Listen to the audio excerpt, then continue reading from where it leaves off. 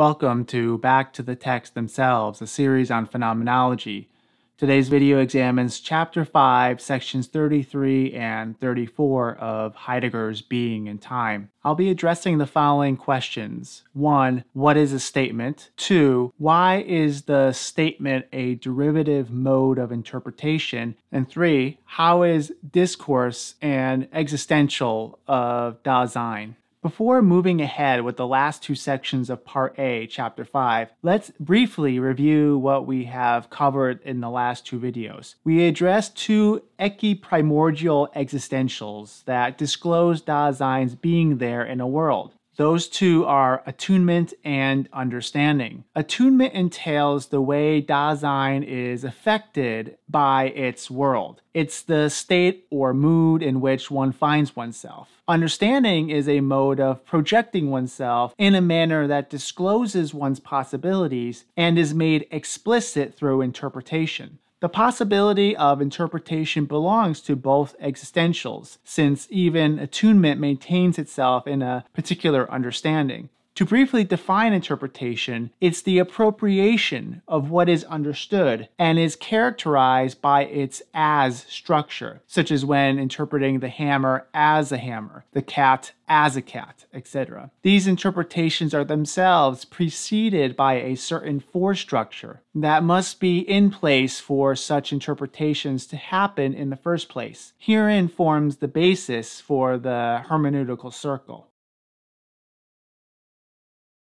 With that, we can now more fully appreciate what Heidegger means in section 33 concerning the notion of the statement or assertion. Heidegger appears to equate the statement with propositional judgments. Without suggesting that this is the only way these words are defined, we can understand propositions to be the basic units of logical analysis and judgments to be the assertion of truth or falsity that is contained within those propositions. These propositional judgments or statements have often been conferred the status of what is most fundamental for philosophy, which was especially the case in those philosophies to have emerged from Frege, Russell, and the early Wittgenstein. Heidegger provides three meanings of the statement. All of them are intended to show that, despite how they're typically understood, the statement is, in fact, intimately connected with the problem of being. First, he indicates that the statement is a pointing out. It illuminates a thing in such a way as to let a particular being be seen in some manner. Heidegger uses the statement, "the hammer is heavy," throughout this section. In this statement, the pointing out is not an abstract representation of the object present to hand, but instead it's a manner of speaking about the hammer as it's being used. Second, the statement is made equivalent to predication. A predicate is that part of a sentence that makes a determination of the subject.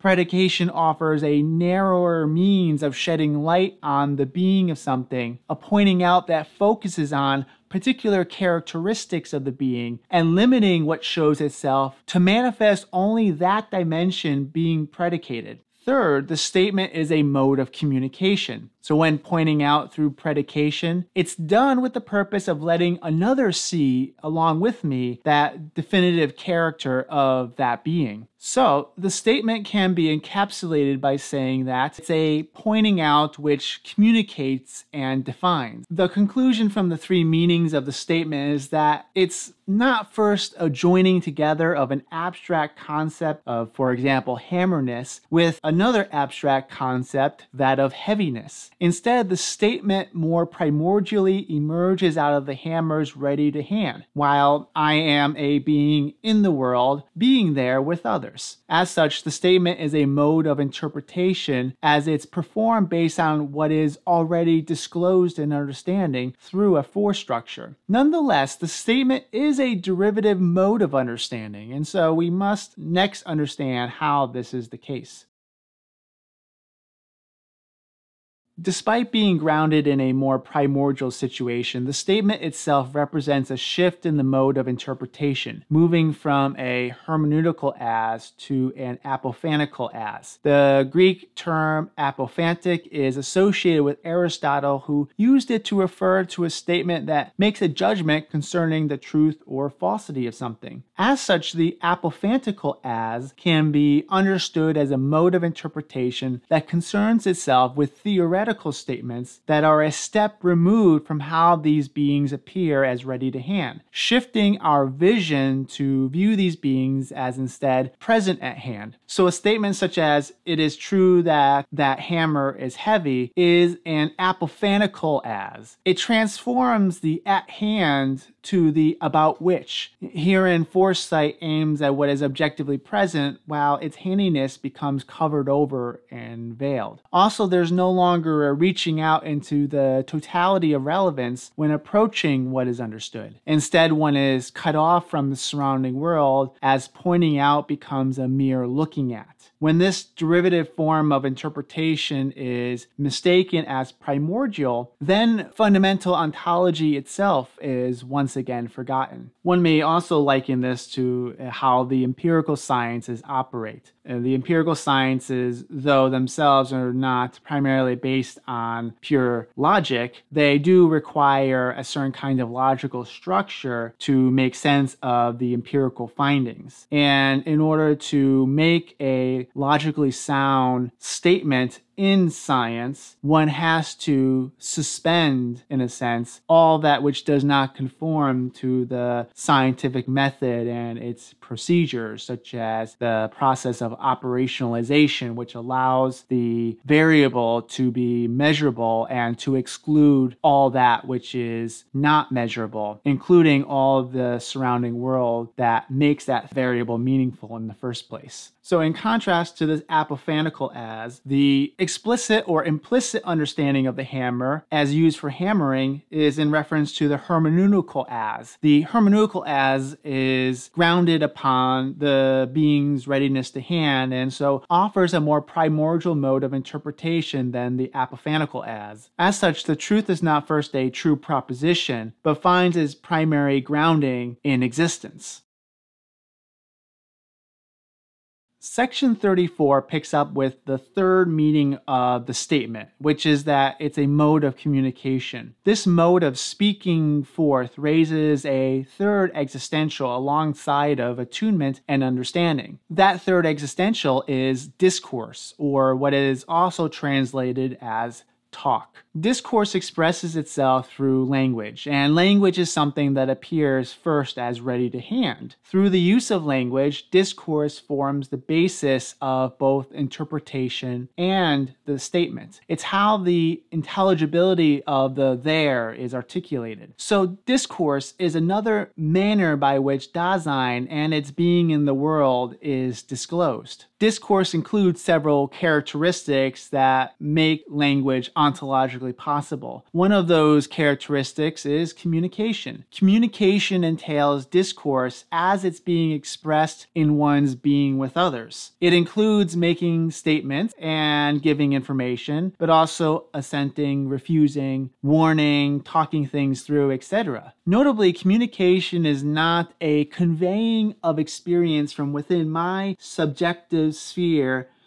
to the internal subjective sphere of another.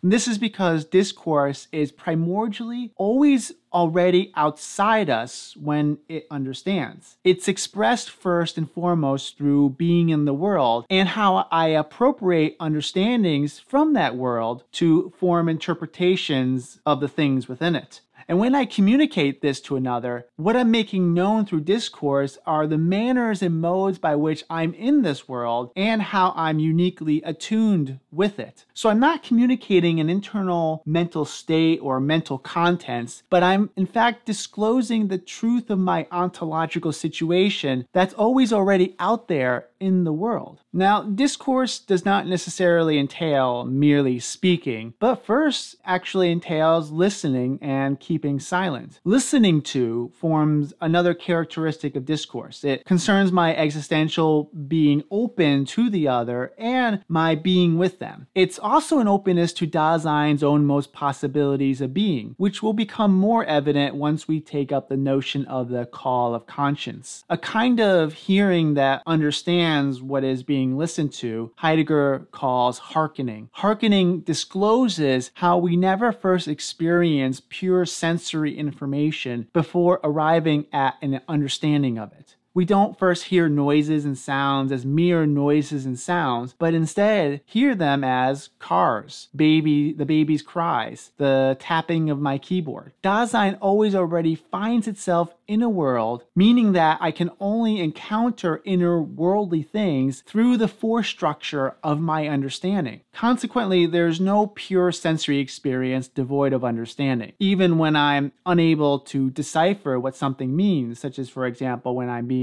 exposed to a foreign language. It's only in relation to what I do understand that what I'm now hearing becomes understood as something that I don't understand. Along with listening, there's the essential possibility in discourse of keeping silent. Perhaps you might imagine those individuals who just talk, and who never seem to listen and can't keep silent. And when they do keep silent, it's only because they're thinking about what they want to say next rather than any kind of hearkening of the other's message. So speaking a lot can sometimes be an obstacle to understanding rather than merely being a means toward it. However, keeping silent also isn't the same as keeping mute. Keeping silent is a mode of authenticity in which Dasein has something to say and the capacity to disclose itself through discourse, but exhibits reticence in communicating it for the sake of the genuine possibility of hearing and being with another in a transparent mode.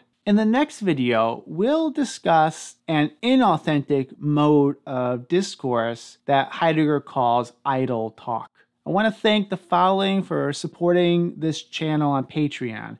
If you wish to support this work on Patreon, the link is below in the description. You can also support this work by liking and sharing this video and subscribing to my channel. As always, thank you for watching, and until next time, be well.